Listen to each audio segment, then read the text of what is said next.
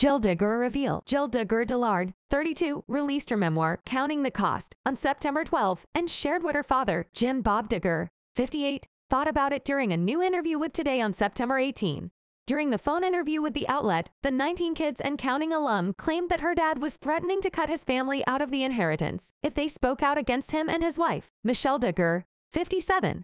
My dad texted the entire family group text, since we're still in the group thread, and he was just saying, "This is so sad," Jill told the outlet days after her memoir was published, and basically threatening that if anybody speaks out against him or my mom, that they would be cut out of the inheritance.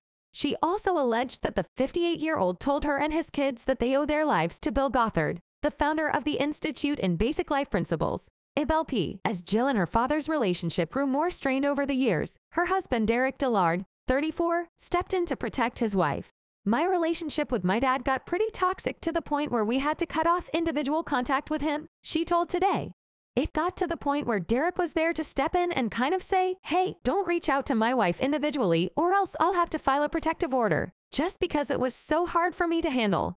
Derek and Jill have been married since 2014 and share 3 children. At that point in the interview, Derek explained the boundary that he and his wife set with the Duggar patriarch.